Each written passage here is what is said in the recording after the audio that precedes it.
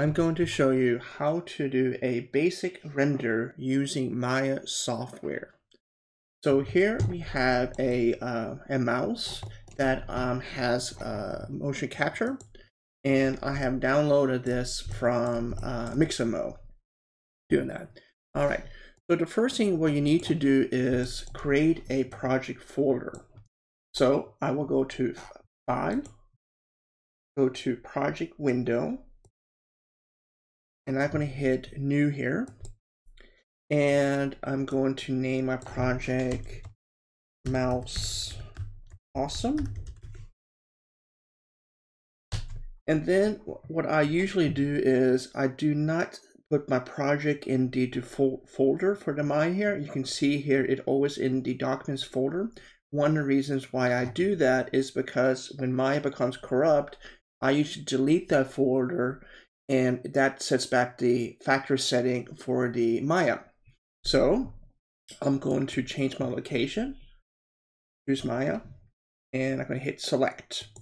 And another thing is that it becomes a lot more faster because I know where the file is. And then I'm going to hit accept, doing that. And then I'm going to hit save as mouse and hit continue. So the next thing in here, what I want to do is I want to create a camera, and that's the camera that's going to, that's where we see the render. So we're going to hit create camera, and here you can see the camera is right here. I'll make it a little bit bigger, and this does not affect the way how the animation is going to look by changing the size. To look through this camera, what you want to do is you want to go to Panels, Perspective, and Camera 1. I'm going to zoom out. You can see the mouse here. And then I want to bring to my resolution gate. And this here is what we will see when a render do that. So if it's off like that, it will be off the side here, cropped off like that. So I can exactly see what is going to be render. So the next thing here, what I want to do now is I want to go into my rendering settings. There are many ways to get there. The easiest way to get there is if you go here to the top, you have a little clapper with a gear on. So if you click that, that brings up the rendering setting. Another way to do it is go to Windows, Rendering, and Rendering Setting. So right here, you can see that by default, it sets up Arnold renders, and we do not want that. We want to put in Maya software. So this is the basic render for Maya. So what I like to do here, the file name prefix, I like to add a token that's called. So if I have more than one camera, I know which sequence that is. So if I go and right click in here and click camera, so each of my file name will be camera. And if I have a second camera, it will say camera 1. So it'll be a lot easier to edit in Premiere or Final Cut or After Effects, whatever editing program you have. And then I'm going to underscore that and hit mouse.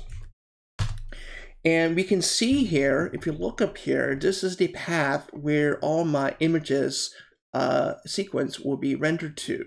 So you can see Maya, New Mouse, Awesome, and Images. And then in here, we can see how each image is going to look like. So right now it says perspective, mouse, doing that. But we are in the perspective camera. If you go in here, we can see the renderable camera is perspective. So if I change this to camera 1, doing that, and now,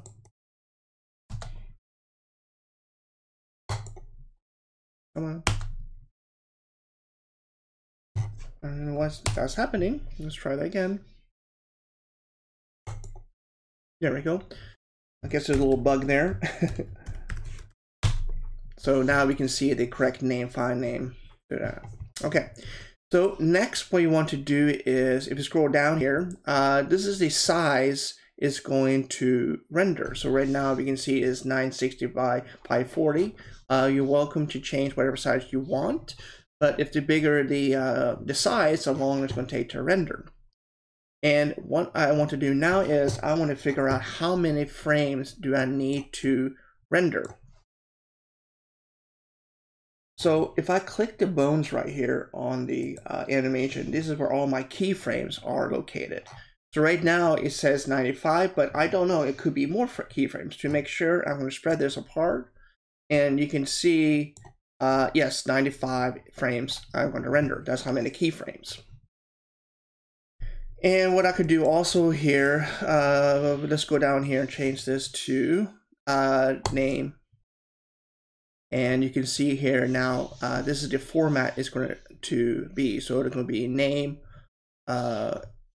underscore, mouse, and the frame number.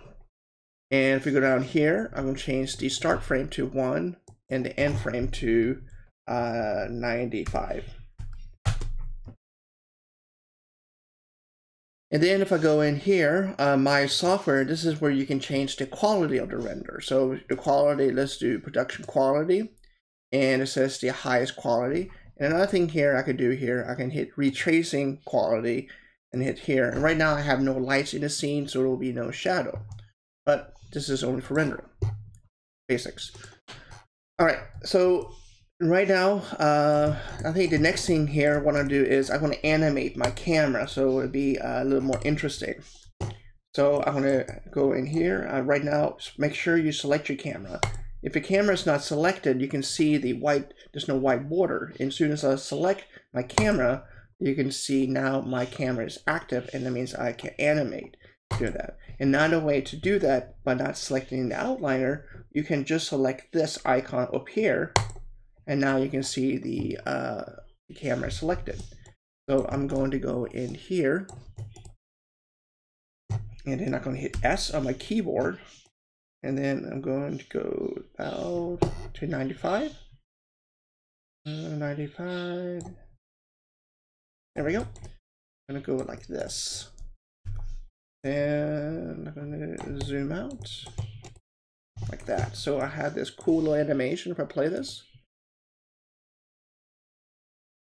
that looks great doing that. All right.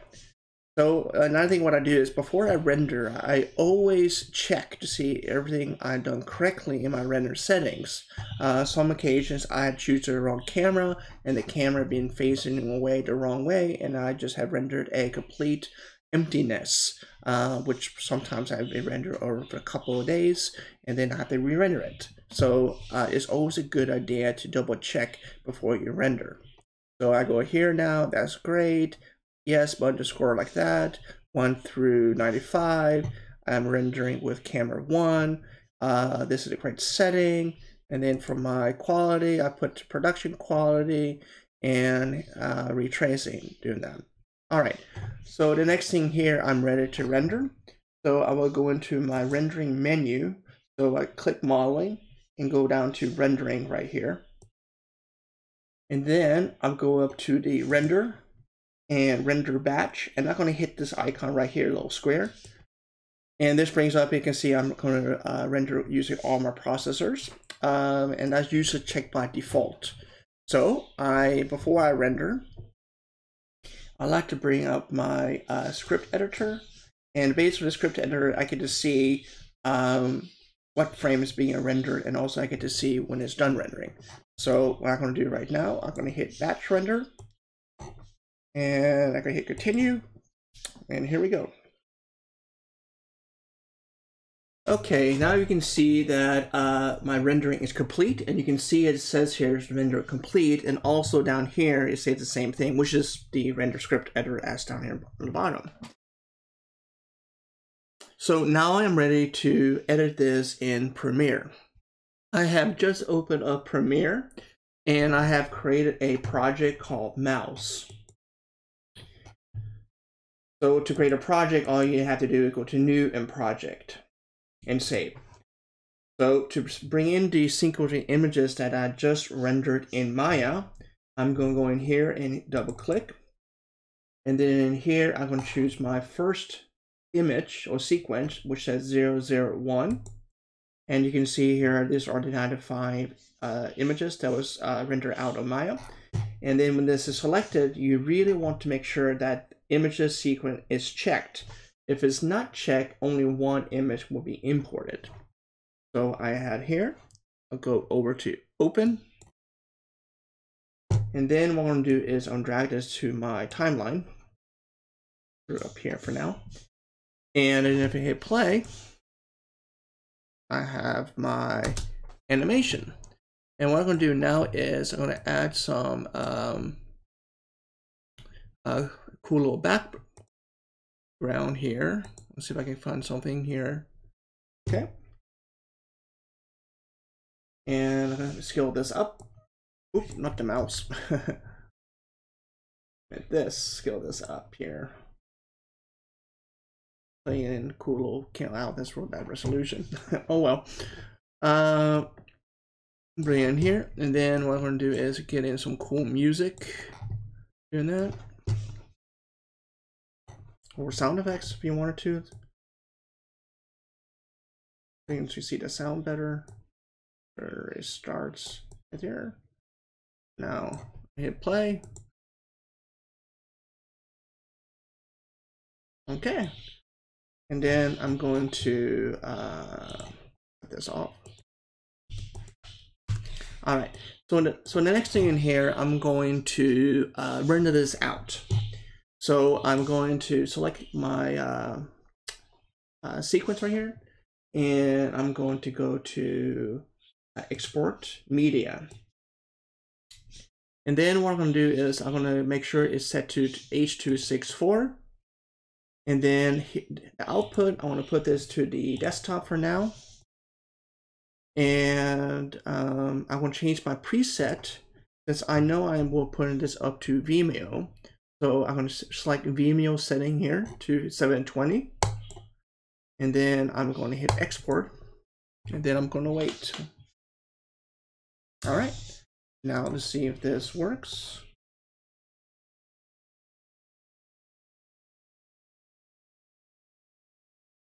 Yeah, it works. So that is how you import sequence images into Premiere. So thank you for your time, and everyone take care. Bye.